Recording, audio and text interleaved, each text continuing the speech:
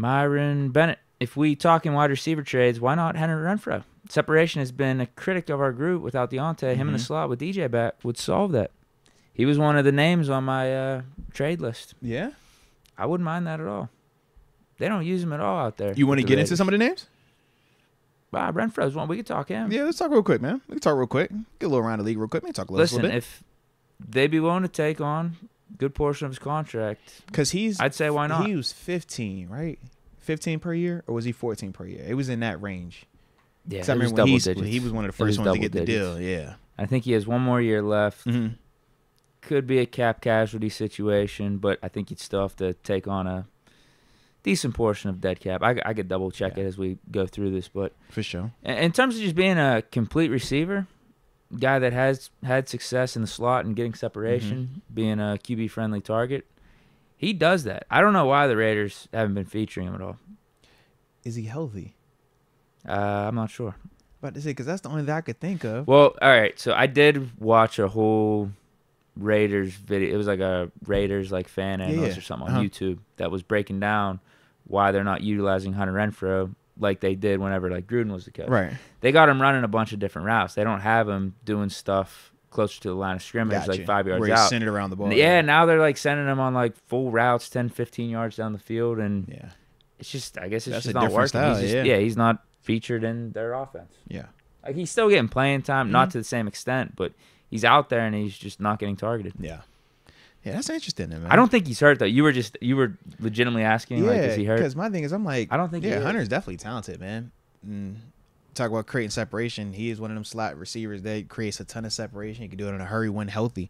Scott Avenheck did bring up the fact Jacoby Myers is out there. He's on my fantasy team. Too. He's been cooking. He's definitely been cooking this year. So that also probably is at play. Yeah. So we had Devontae Adams, Jacoby Myers. Yeah, because when Renfrow made that Pro Bowl, wasn't it just him and Waller? Waller, yeah. That was before they got Adams. And yeah, you're right. They brought in Adams. They traded for the Patriot Connect with McDaniels and Jacoby Myers. Yeah. All right, so yeah, dead cap wouldn't be bad for Renfrow next year. It'd be $5.5 million. His cap hit's 13.7. That's still his cap hit this year's 13. Now I don't know. Again, if a trade happens, what portion of that we would have to take on. So if Raiders were able to take on a fair amount of his contract, do you I would think do it's necessary though? Even though we got Calvin Austin here, that's the thing with Deontay coming back. It's a good question because that's my maybe only you give hiccup. it time. Maybe you give it time because trade deadline's what, end of October, first week in November. We got about 3 weeks. See how the offense looks like with the other receivers once Deontay comes back. Okay. If we can't find that solid 3.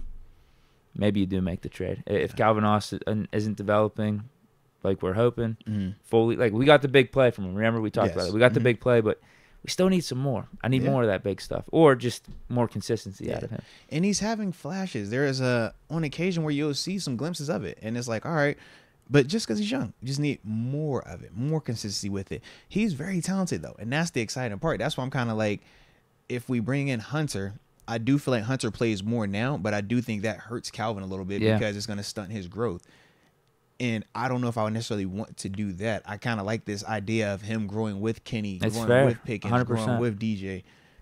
And I just think because you got an Allen Robinson. And he missed all of last year already.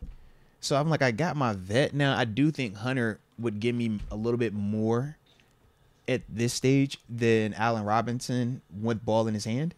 I think Hunter gives me a little bit more with that. But in terms of having the veteran in the room that can create separation, I do think Allen Robinson has been giving us that consistently.